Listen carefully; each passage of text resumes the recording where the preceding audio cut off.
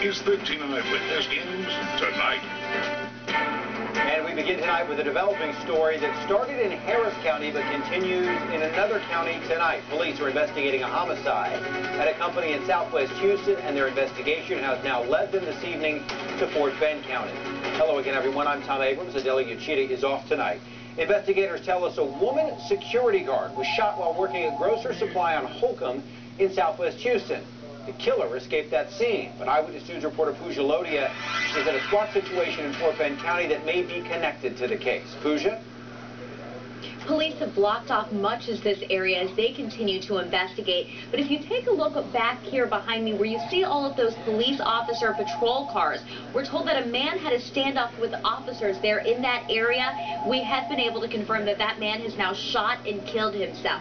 Now, this whole thing started at about 4:30 this afternoon in southwest Houston.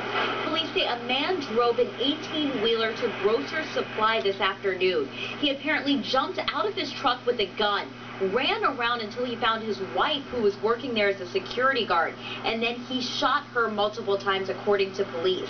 Several witnesses were told watched as he did this. Police say the man then jumped in his truck and drove off. They later found him here in Fort Bend County, where after a short standoff with officers, that man has shot and killed himself. A number of witnesses saw the suspect. The suspect obviously did not care if anyone saw him. He had the pistol out. He chased the security guard, fired as he was chasing her. She tried to get away and just was unable to.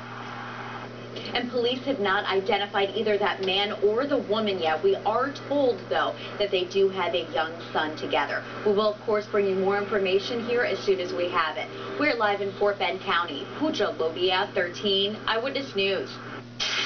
He was the first Mexican-American state senator from Harris County. Mario Gallegos passed away last year.